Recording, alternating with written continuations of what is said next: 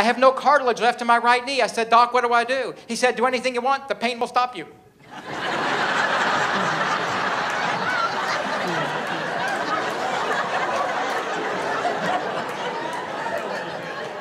No, proactive medical care. What do we do about this? Here's what we did. He put me on this dietary supplement called glucosamine chondroitin. You ever hear of this stuff? Do you know what's in it? It's ground up shellfish and shark cartilage. And I think I'm taking too much. I bit 4 kids in the hotel pool last week. I became my dad 6 months ago. I was at a stoplight on Bardstown Road right here in Louisville. I'm sitting in my 94-year-old man's Cadillac. A young woman pulls up next to me, 25-year-old beautiful blonde and a $65,000 Jaguar convertible. I look over, first thing I thought was, I wonder what kind of mileage she gets in that thing.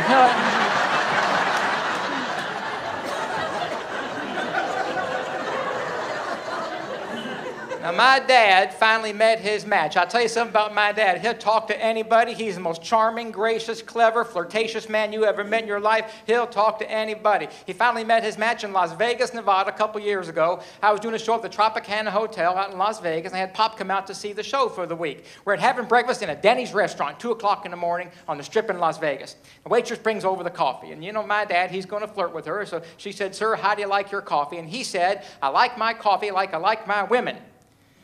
And she said, I'm sorry, sir, we don't serve 75-year-old coffee.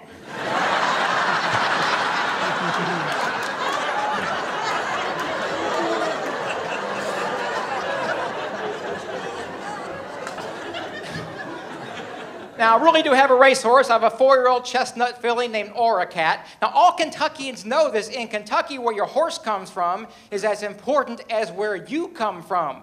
You know your horse's family better than your own. She's a 4-year-old daughter of the sire Scatmandu. She's a granddaughter of Chef de Sire Stormcat. She is a great-granddaughter of the Immortal Secretariat. Her mother's side traces back to 64 Derby champion, the great Canadian colt Northern Dancer. The blood of Kentucky's equine royalty courses through her veins. Names that thunder at you out of the past. Bold ruler, Seattle Slew, whirl away, the mighty Nesrula, and she can't run worth a damn. It is unbelievable.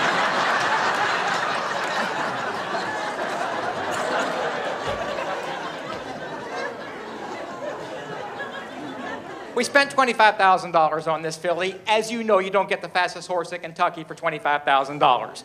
We bought her at Sam's Club. That was probably a mistake.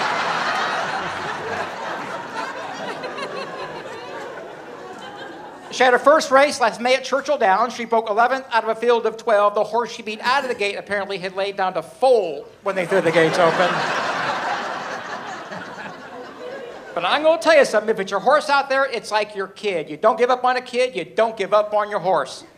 We gave up on this one. She was passed deep stretch by 2 Amish couples and a glacier went flying by.